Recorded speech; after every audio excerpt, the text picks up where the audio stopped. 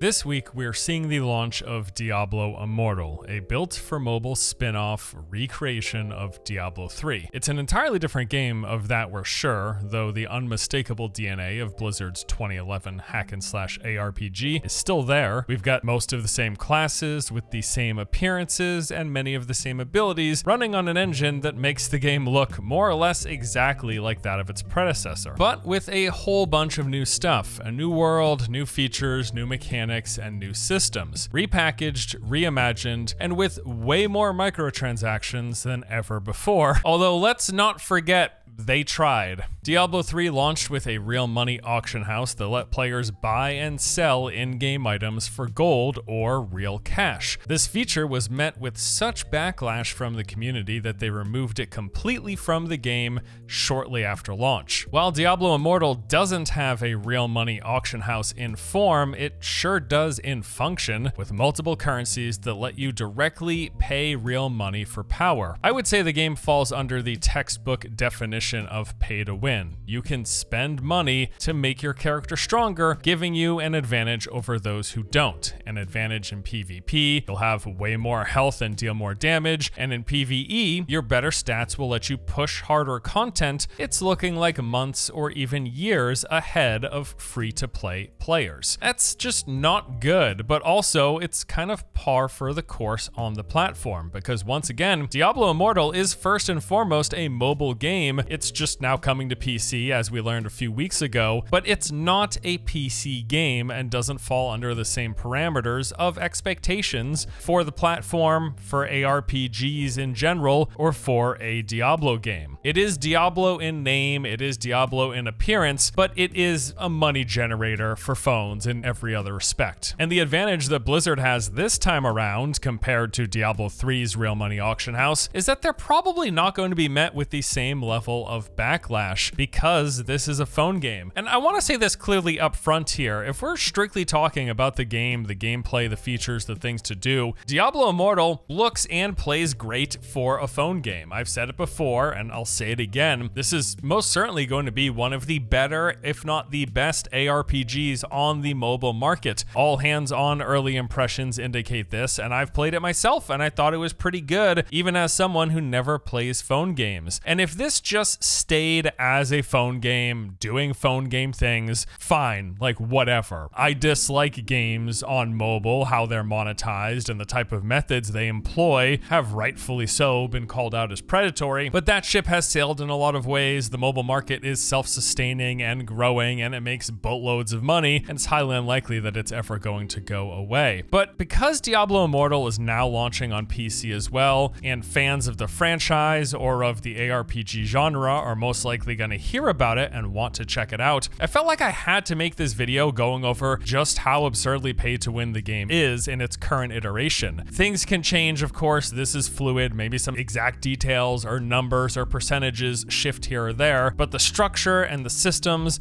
and how they're trying to get you to spend money that's currently in place, let's just say that Diablo Immortal isn't straying far from the well-established path of maximum monetization that mobile games employ. So there have already been a handful of really great videos put out over the past several months detailing a lot of this stuff, coming from people who have played the game and have firsthand experience with the monetization. I will link those below, and I definitely suggest checking out the originals, but also I'll recap some of the more important stuff right here, right now. So there's a lot of basic, pretty much expected microtransactions in the game. There are two different types of currencies that you can purchase with real money, and you'll use these and spend them on a variety of things, like cosmetics for your character or materials that are used in the game's crafting. There's also a seasonal battle pass system with a free as well as a paid track, actually two paid tracks. There's the Empowered Battle Pass, but for a little more money, you could get the Collector's Empowered Battle Pass. You can also buy services like the Boon of Plenty that gives you 30 days of bonus rewards like login rewards, inventory expansion, remote market access, and increased market trade slots. Also,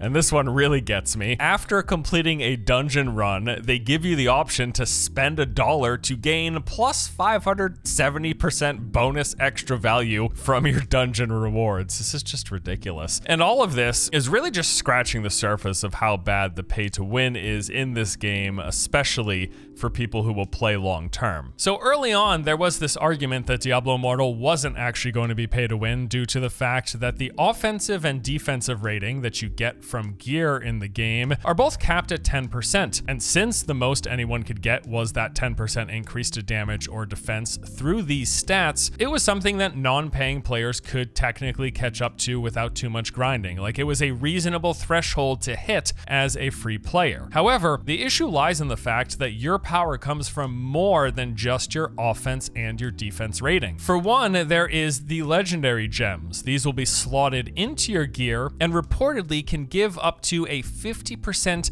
additional increase to your life and damage per piece. So with 6 gear slots, that means that these gems will grant 300% more life and damage to players who have them maxed out. This bonus applies to your character across all content types in PvP and in PvE. Sounds like a good system. Legendary gems, let's do it. I want that increase. So how do you get legendary gems? Well, you get them in Elder Rifts. This is a system similar to Greater Rifts in Diablo 3. It's procedural content that has you fighting through hordes of enemies and clearing a boss for loot. The base percent chance of getting a legendary gem running an Elder Rift normally is infinitesimally small. It is just not going to happen 99.99% of the time. You will not get a legendary gem to drop. However, using an item known as a crest, you can increase your chances. There are rare crests that can be acquired just by playing the game normally. Apparently, you'll get a few of these every day if you play on a fairly regular basis, and you will consume a rare crest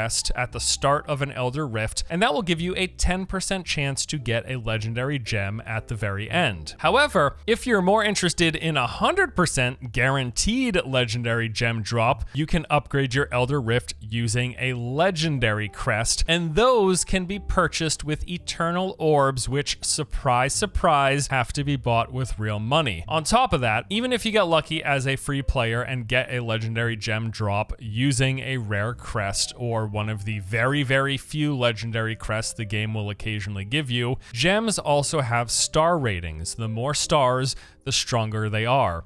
And those free gems that you get from rare crests are capped at 2 stars. Getting a 5-star gem, which is the highest and strongest, really isn't going to happen as a free-to-play player. The chances are just way too small. Without spending money, you are not going to have access to the best gems on a reliable basis. But lucky for you, those eternal orbs used to purchase legendary crests to upgrade your rift and get a 100% gem chance drop are in unlimited supply in the game's cash shop. For about $100, you will get 45 legendary crests, so 45 guaranteed legendary gem drops. But even though you are certain to get a legendary gem, remember that there is still the star rating system that you'll be rolling the dice on, and you are hunting for those 5-star gems. That is the top, that is the strongest, the most stat-enhancing item. Lucky for you, again, the game has a pity system. If after 49 legendary crest-enhanced Elder Rift runs, you still have not gotten a 5-star gem, you are guaranteed on run number 50 to get one. But remember, that $100 that you spent could only give you 45 crest. What a shame. So it's going to be another $100 to get past that 50 crest threshold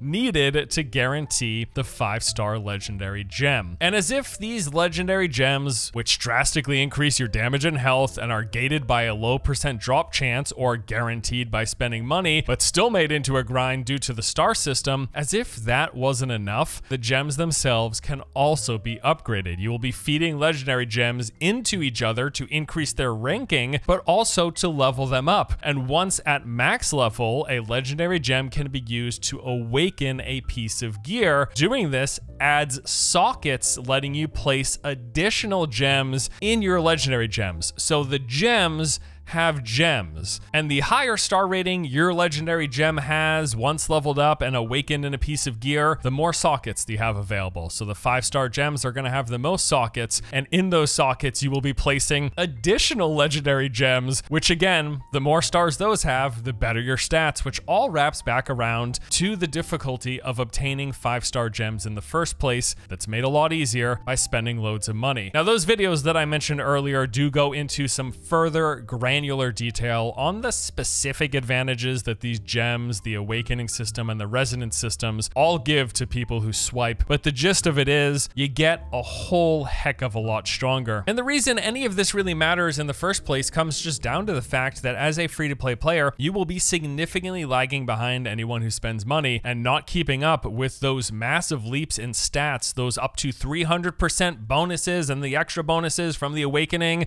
This also plays into you getting bonuses and cooldown reduction and increased damage to various skills. You're just going to be behind, and not keeping up with that means you're going to be outgeared and crushed in competitive PvP. It means you're going to lag behind severely in PvE progression. In fact, there will be content that without spending money, you'll just likely never ever see. But it's not just some money that you'll have to spend, it's loads of money. The current estimates from everything that I've seen is that you might have to spend upwards of 6 figures to max out all of your gems, awaken all of your gear, and then max out all of those slots in the awakened gear. Around 6 figures, hundreds of thousands of dollars. And that's the issue that I have with Diablo Immortal and other free-to-play games that use systems like this. A little sidebar here, just because I thought it was worth mentioning, Diablo Immortal is already banned, will not be launching in the Netherlands and in Belgium. Now, this is due specifically to the loot box legislation that those countries have and how it pertains to gambling. As far as I know, basically Blizzard would have to go through the process of admitting that their systems that they have in this are equivalent to gambling and going through the gambling regulations and registration or whatever of those countries, and they're just not going to bother doing it. It's not worth the hassle, so they're just not going to launch Diablo Immortal in those countries. And when asked about this, Blizzard said that they will not be launching in those countries, quote, due to the current operating conditions in these countries. Guys, you know it's because of the loot boxes and the random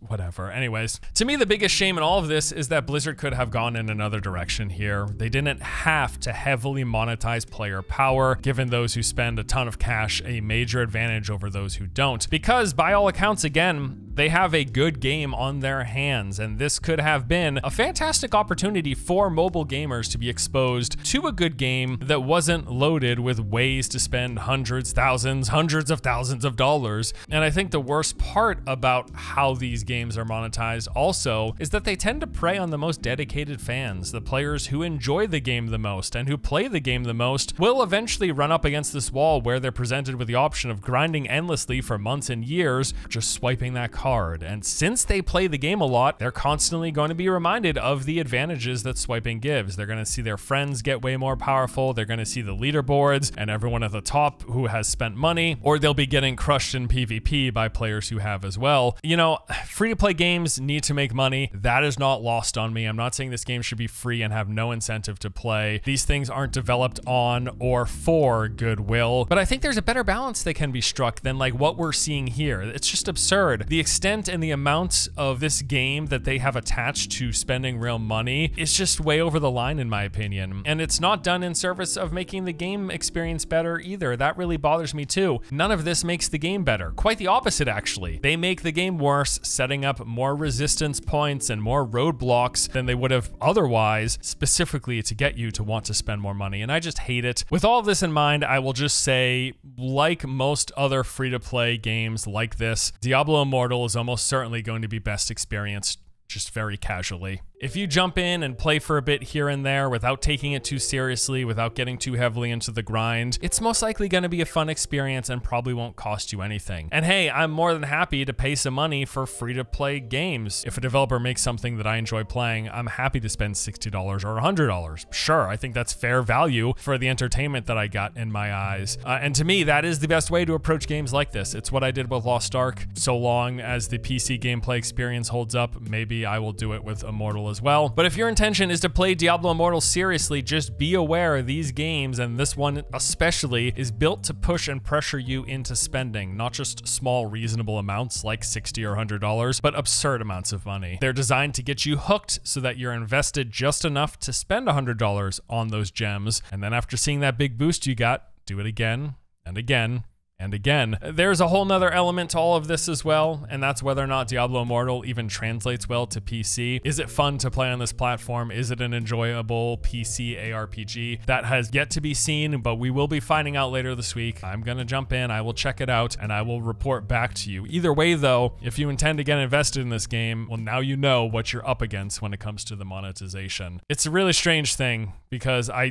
get, again, that free-to-play games have to make money. I just don't think this is it. I don't think this is how you should do it. It's just a bit excessive, that's all. All right, that does it for me today. As always, thank you all so much for watching. Hope you enjoyed the video. See you in the next one.